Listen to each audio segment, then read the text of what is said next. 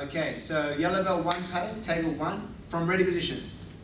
We step to the left, short walking stance, and we do a left low block. From here, 2, we step forward, and we're going to do a middle section punch. 3, same on the other side.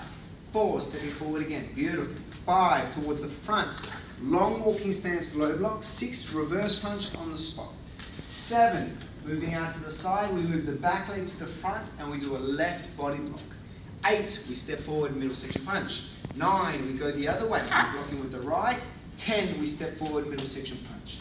11, we're going to long walking stance, low block. 12, reverse punch on the spot.